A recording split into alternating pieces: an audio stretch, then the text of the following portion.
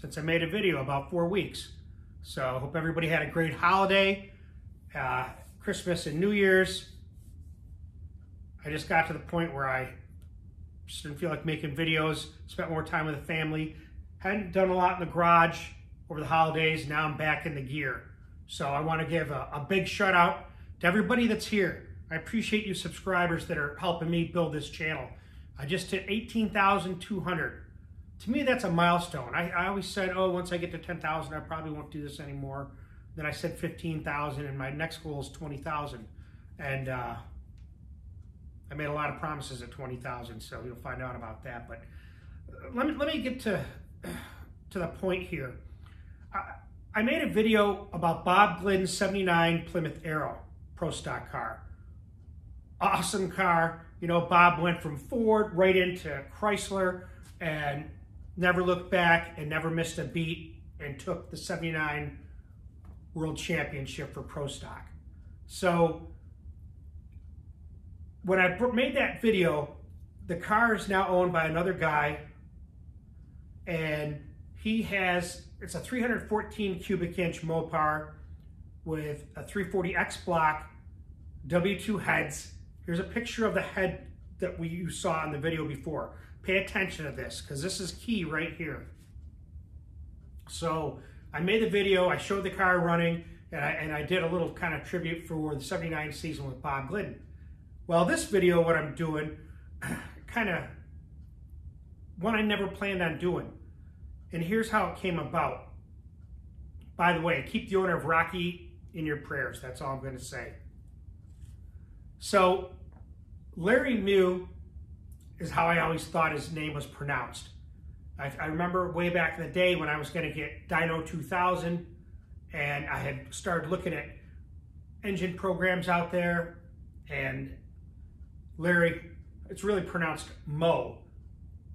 He's French from the Cajun down in Abbeville, Louisiana, and so I knew about who he was, but I didn't really know a lot of history of him.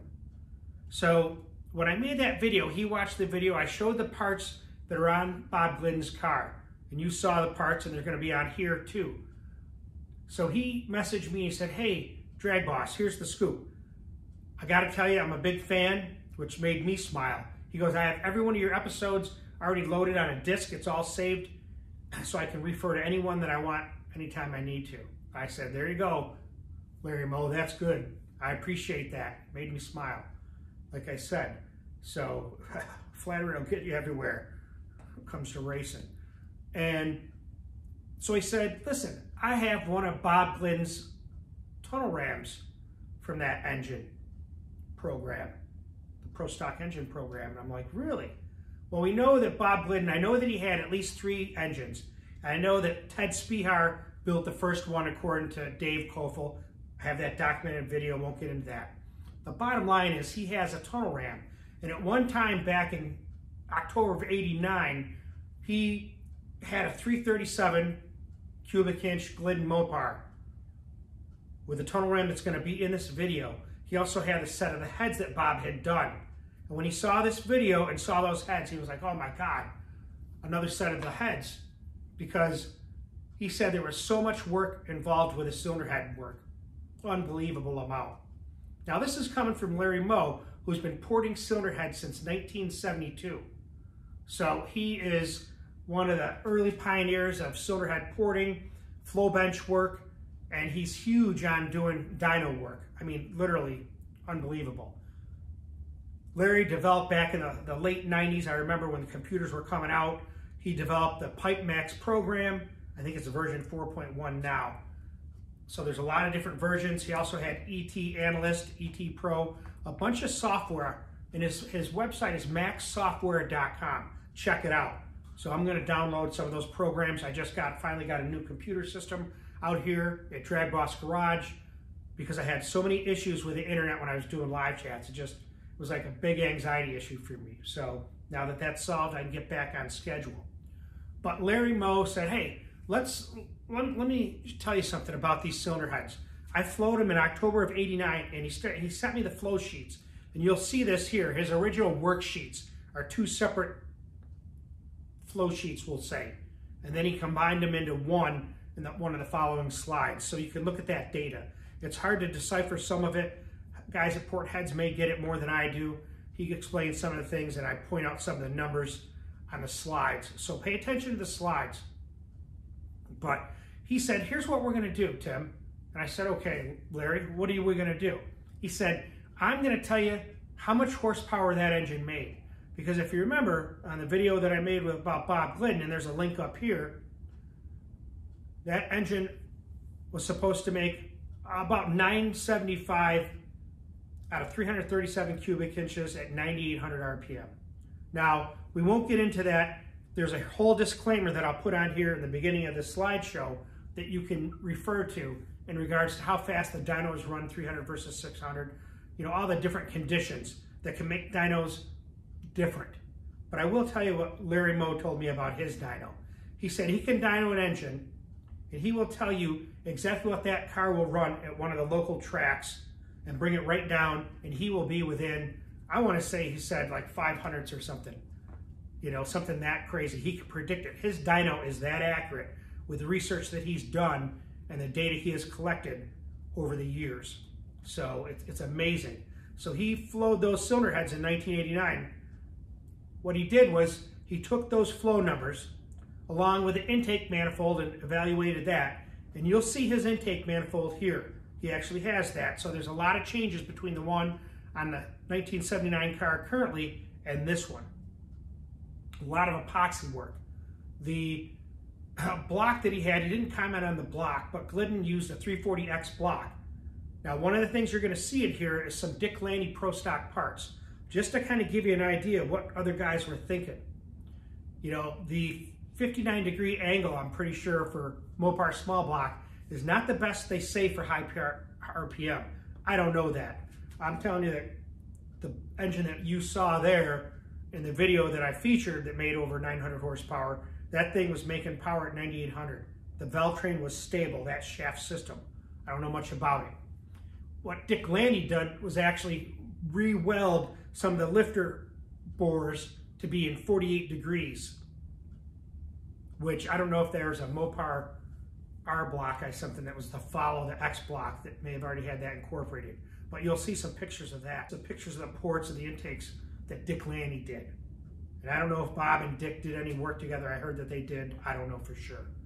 But I wanted to put this video section in, this informational part, just because there's so much data to review. And I myself don't even understand the data 100%.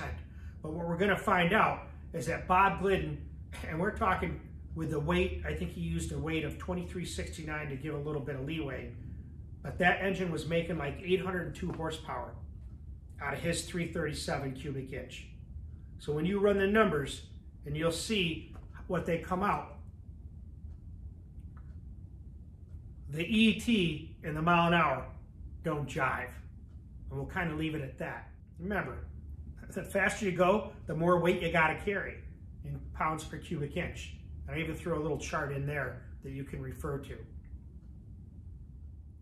I'm going to start off with the first few races of the 1979 season, starting off with the Winter Nationals.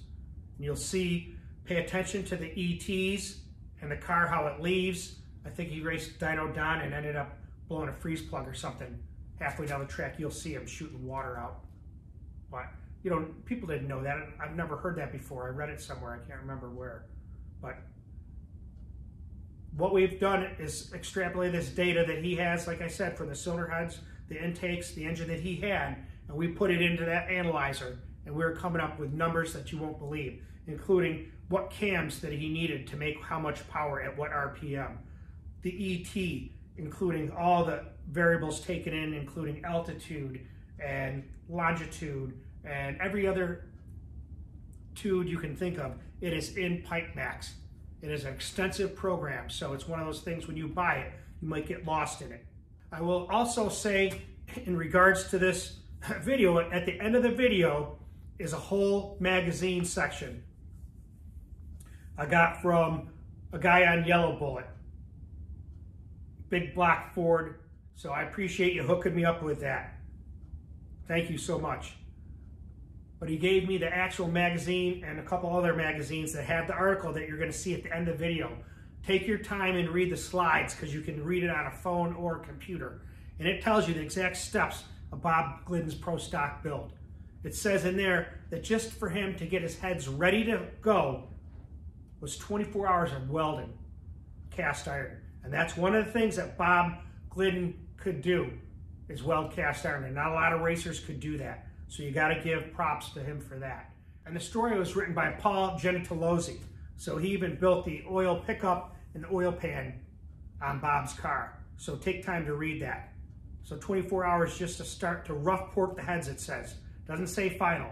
And study these pictures. You'll see the combustion chambers are all welded in on these cylinder heads when you compare it to a stock W2 cylinder head. So let's watch Bob race. Listen to what he says in the comments. Pay attention to his ETs in mile an hour. Hey, there he goes now. Drag racing. A man and his wife, along with their 2 sons, have dominated a segment of the sport so effectively it staggers the imagination. Bob and Etta Glidden today hold so many records, it's difficult to list them all. Off in the run we're about to see. Nicholson, 51 years of age, in the far lane. Bob Glidden is in the near lane. Glidden winning 33 out of 35, and it's a good start with Nicholson getting out first, but here comes Glidden halfway, and at the top end, and it's Glidden pulling it away. Bob Glidden continues his remarkable success in pro stock competition as he beats back the challenge of 51-year-old Don Nicholson. Bob Glidden and Joe Satmary. And remember, Satmary was the last man to beat Bob Glidden. He did it in May of 1978, and Glidden has not lost a race since that time. Satmary will be running in the far lane. Bob Glidden will be running in the near lane, and they are in the staging area.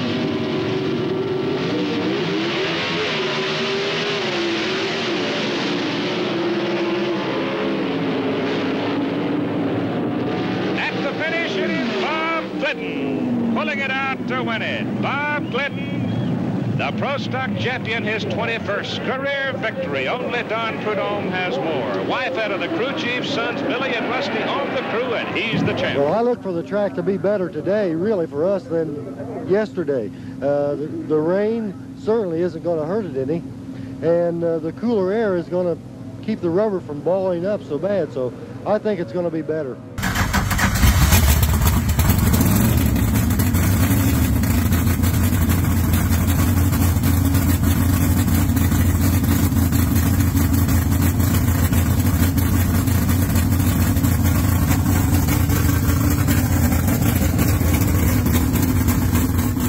Here's an example of Pro Stock weight brakes. The Mopar 340 had 6.7 to 6.8 pounds per cubic inch. Always great to see pictures under the hood of the car, and also to see Etta working on the 79 Plymouth Arrow. Arrow that you saw running, these are the heads from that, and these are the original flow numbers from Larry Meaux. Another set of Glidden's Pro Stock heads on the top compared to the original Chrysler heads. Look at the combustion chambers, how much they're welded up. These are a picture of Landy's Pro Stock heads, just to kind of give you an idea of what went into these heads to get them to flow and run the numbers that they did. The man that won the Winter Nationals with this, his brand new car, the Plymouth Arrow, is Bob Glidden. And having his work cut out for him is Mark Ewell from Reno, Nevada. Finishing number 8 in the world last year. No match for Bob Glidden last season. How will he do this year? Glidden carrying the big number 1 of the reigning world champion. Quite a story about Glidden. He retired a Ford that he campaigned last season that was never defeated. Came out with a brand new car, brand new combination, and won his first race. And he is in the finals of this Gator Nationals Championship. 8.48 seconds, his speed 150 miles an hour.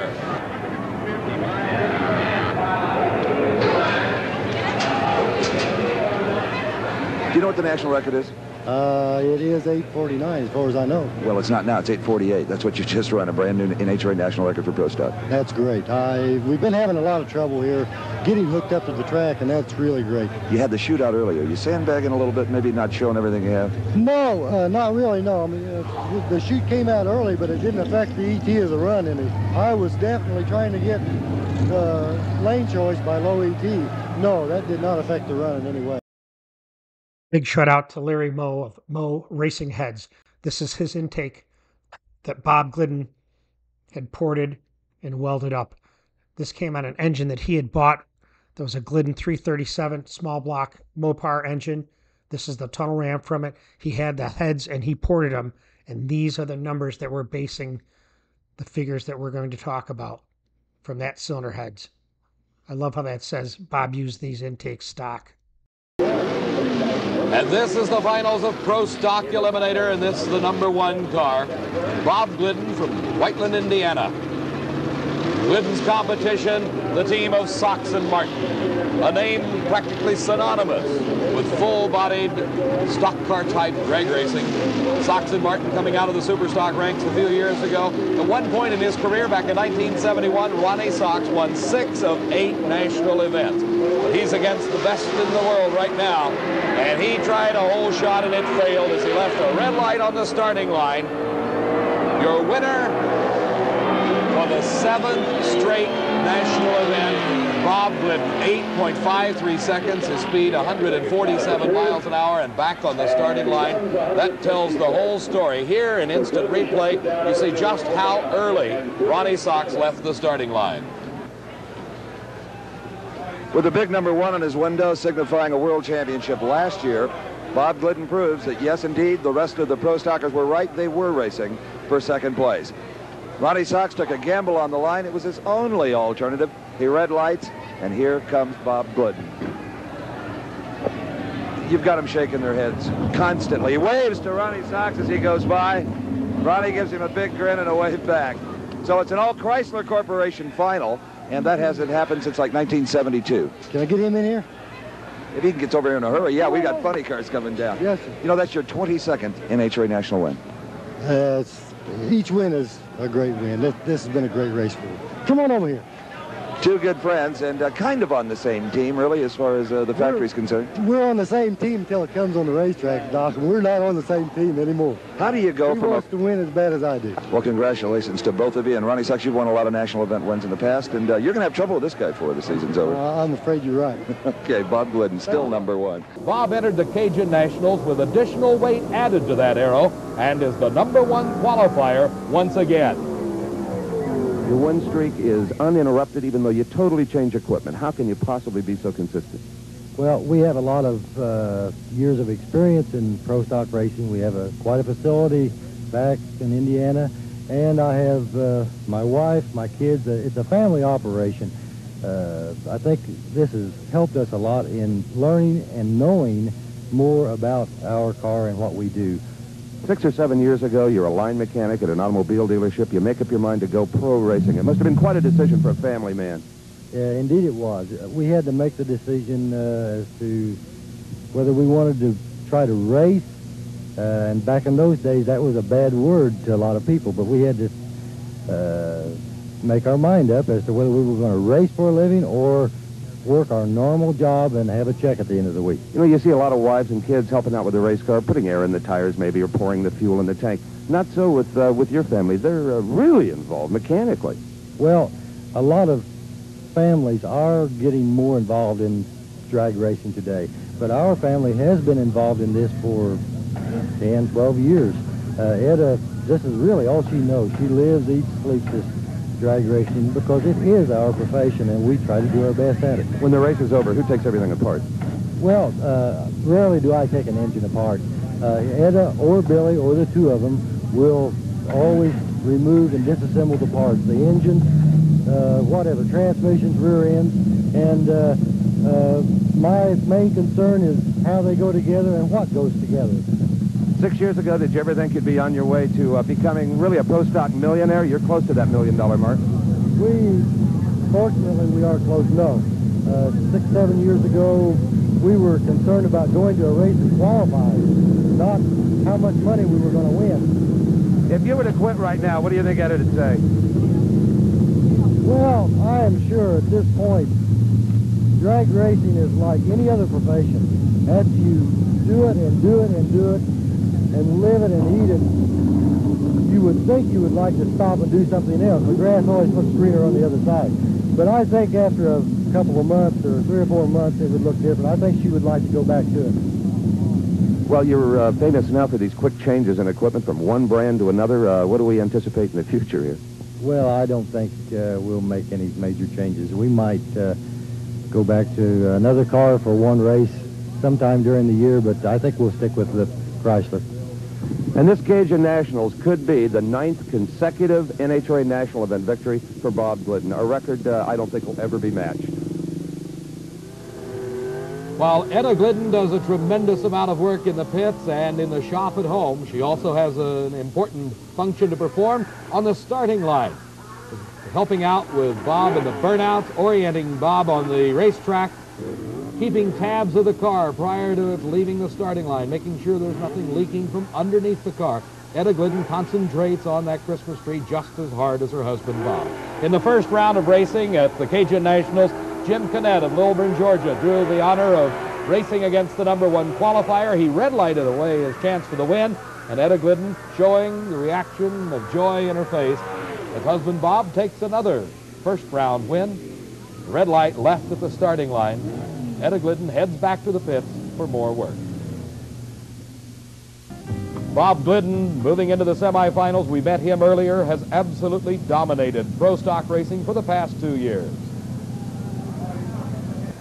In the semifinal round, it is the national record holder Randy Humphrey against the former record holder Bob Glidden, carrying the big #1 on the side of his car, indicating that he won the World Championship title in pro stock last season. The Plymouth Volare against the Plymouth Arrow. Glidden with a slight lead at the middle of the track. He extends it at the finish line. Glidden winning over Humphrey 8.61 seconds to a losing 8.66. Here's how close it was. In the last stages of preparation of their Plymouth Arrow for the final round of Pro Stock Eliminator is Bob and Etta Glidden. Steve Evans is with them. If you ask the other pro stock drivers why Bob and Etta Glidden are #1 in this business, they'll all tell you the same thing. They just flat work harder than everybody else. Glidden, do you ever stop working? Etta? Not very often. I mean, at home, at the races, it never ends. No, it never ends. I noticed you were packing the parachute. That's kind of the ultimate tribute a husband can give a wife, isn't it? Yeah, I'm responsible for him stopping at the other end. What else are you responsible for here preparing for this final round? Anything that needs to be done. It's kind of a mutual thing. He handles the major mechanical chores, and then any other thing that needs to be done that I handle. Bob, how's it look for this final round? Well, it's going to be a close race. I think Lee went a 66, is that right? Yeah. And we went 61. So it's going to be whoever gets out first will most likely win the race. Pro Stock Eliminator Finals. The classic Chevrolet versus Plymouth battle. This is the Camaro of Rare and Morrison of Arlington, Texas, driven by Lee Shepard. Lee Shepard has been in the finals 4 times at the Cajun Nationals, dating back to 1976 when he won Pro Stock Eliminator. His competition, the #1 car, Bob Glidden in the Plymouth Arrow. This marks the 3rd consecutive year he's been in the finals of Pro Stock. He won in 1977 and in 1978. In 77, Lee Shepard won Modified Eliminator right here on this same racetrack. Last year he was runner-up to Bob Glidden. He's trying this year for the upset of the meet. But it looks like Bob Glidden is stretching his lead. And at the finish line, Bob Glidden takes the win. His 9th consecutive national title. And for the 16th consecutive race in a row, Bob Glidden appears in the finals of Pro Stock Eliminator at an NHRA national event. Let's go again to Steve Evans with Bob Glidden in the winner's circle. No man has ever done it before. I doubt any will ever do it again. Your 9th straight NHRA national event. That's great, Steve. It appears that if anybody's going to beat Bob Glidden, it'll have to be you. You'll have to make a mistake. Well, this race was really close. I don't know what the numbers were on the final, but 8:59. What was Shepard? I don't know. 148.49 you're in. Yes, but in the semis, he went within 400 of us. So, you know, this was a close race. And just recently, they added weight to this car. NHRA did. Took some weight off the other cars, and you're still in the winner's circle. I know you were frustrated by that, but it must feel good now. It always feels good to win, but it feels good to win. Are you going to stay with the Plymouth? You talked about maybe going back to the Ford. Ed and I, we'll have to discuss that next week and make our mind up. I don't know her yet. It's always Etta. She really is your teammate. Well, she's not really the teammate. She sees more of what goes on than I do. You know, I'm in the car, I'm going down the racetrack, and she really has a better handle on what we should or shouldn't do. So I have to consult with her no matter what. These are 340X blocks, Mopar's foundation for pro stock effort. Look at the block right there in the left upper corner. That's actually from Landy. The bottom is from Glidden. Look how the lifter bores have been corrected to be 48 degrees. Big horsepower there, just like these intakes. Both of these are Gliddens. Look at the work that's been done to them. These are the actual worksheets that you've seen before that Larry Meaux did. I just put these together to make it easier to read one sheet of paper. Here's the actual workup of the flow numbers, including interpooled numbers for higher lift. There is a ton of information on these head flow sheets, so make sure you look this over. Larry Meaux gave me this to kind of explain how some people's dynos read different horsepower levels. There's lots of variables. Now, the next slide shows all the input data, including engine data, intake data, and exhaust data. Don't forget to review this too. Lots of information here. Read the footnotes too. This slide has all the fuel and frictional data. The next slide shows the horsepower numbers and the camshafts that you need to make that horsepower. Now these next sheets show the Pipemax program on the header fabrication, including all the harmonics. Again, a wealth of information to review. So Larry Meaux put all the data into his programs, his Pipemax dyno program, and came up with 802 horsepower at 9,200 and 500 foot-pounds of torque from 75 to 7,900. Now, I don't think this is his dyno program, but it kind of shows flywheel to wheel horsepower and the change between the two. You can kind of use this to compare. Now, the next slide coming up is going to show you the ET Pro in regards to all the quarter mile times, everything you can think about a run, it's in here. So pay attention to this. You can get some great information from this. The next slide shows the degree of weather that's involved with figuring this out. Now, I left this slide in here. This is one of his original slides he worked up. Kind of shows you some differences between mile an hour and ET. And here's his latest data. So Larry Meaux used the head flow and other information that he had on the actual engine, and also mile an hour times that were given by NHRA with a best Bob Glidden run of 843 at 162.